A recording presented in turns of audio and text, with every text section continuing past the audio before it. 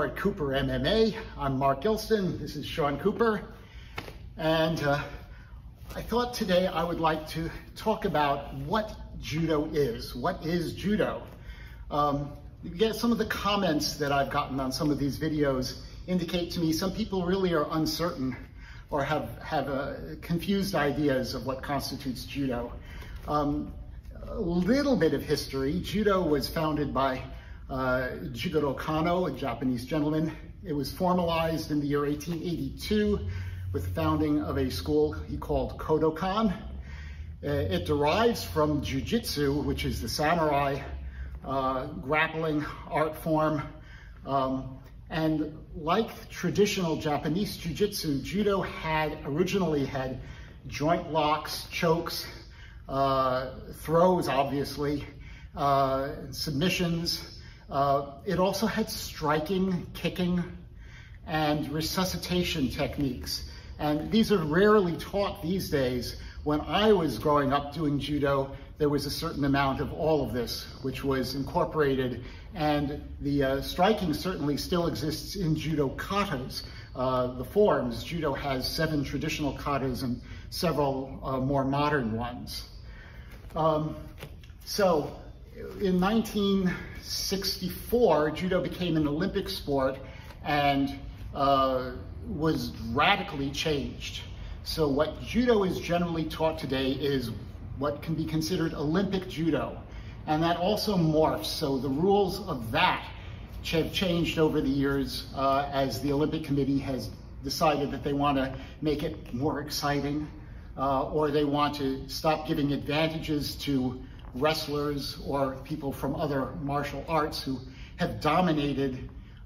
So you have rules which make no sense, such as you cannot touch the leg below the belt when you're standing. This is totally contrary to the philosophy and idea of Judo. Judo is supposed to be maximum efficiency. But when we teach Judo, we have to observe these rules because many people want to compete and do it as a sport. So there is, in Judo competition or sport Judo, you have standing techniques, tachi waza, waza meaning technique, and you have mat techniques, ne waza, or sometimes called katami waza, katami meaning lock or hold. Of the throws, the standing throws, they fall into 5 categories depending upon how they are done. The first part of any throw, and it is essential, is you must break your opponent's balance. If I try and just pick Sean up and throw him like a Greco-Roman wrestler, it's not going to happen, right?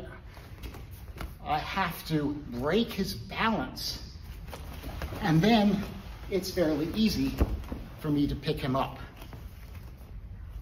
Once I've broken the balance, there's entry and execution.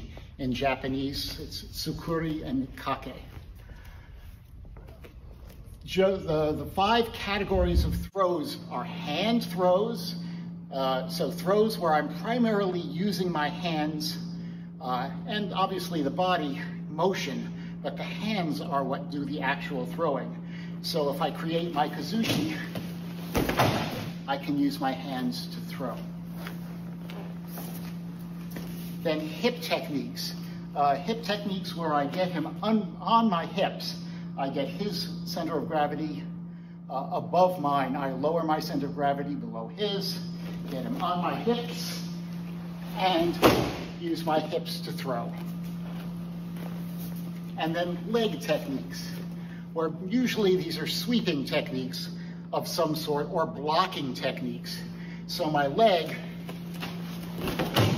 becomes the fulcrum for throwing, or in the case of sweeping, again, using the legs to throw. The other 2 categories are sacrifice techniques. The idea being that if we're in motion, I throw myself and use that momentum to throw my opponent. Now, depending upon whether he is going forwards or sideways, If he is going sideways, it's one category of throws.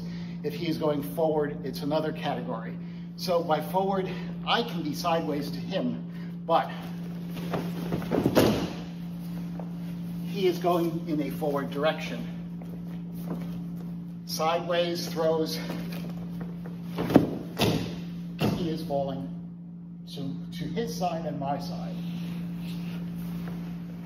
So those are the throwing techniques. In terms of mat work, there are three basic categories. Now, in judo, as opposed to sport judo, you can do submissions from standing. Standing chokes used to be legal, and they're very effective. Standing arm bars as well. All used to be part of judo and sport judo, but in recent years these have been taken out of the picture. You can still do arm bars and chokes on the mat. So the three ways you submit are pinning techniques. So in a pinning technique, I am on top of my opponent. He cannot get up, and I can get up anytime I want to. So my legs are not entangled. If he has a leg trapped, the pin is now broken. There is no pin anymore.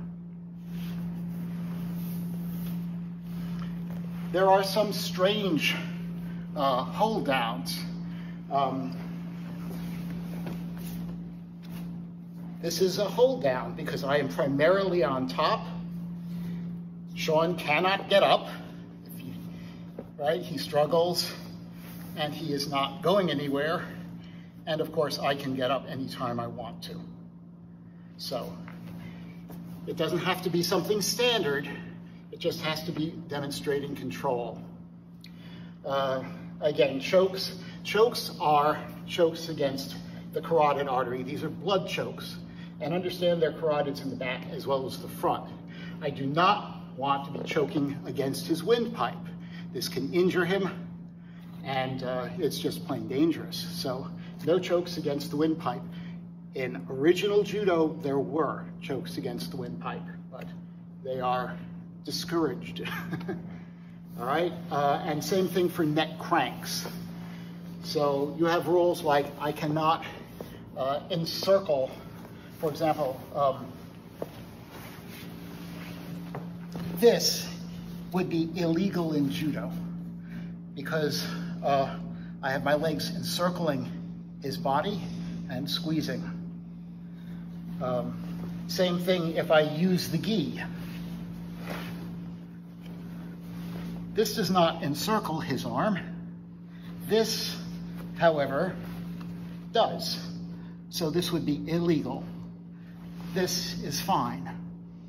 In terms of joint locks, originally judo had locks against hips, ankles, legs, elbow, shoulder. There were all sorts of different joint locks in judo.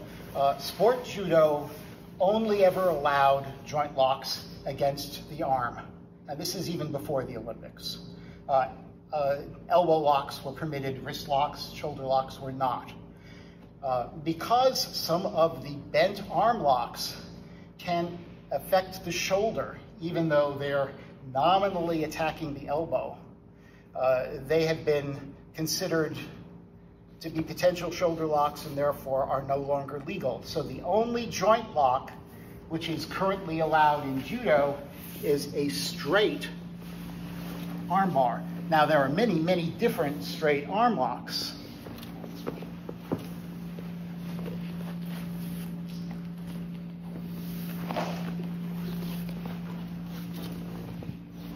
But you'll notice always his arm is straight.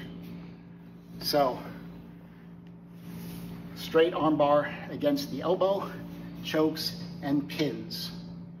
All right, so hopefully this gives you some kind of an overview of what judo is about.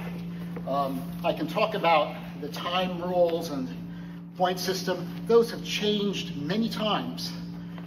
So I'm reluctant to talk about them because I don't know by the time you're watching this video if they'll still be the same.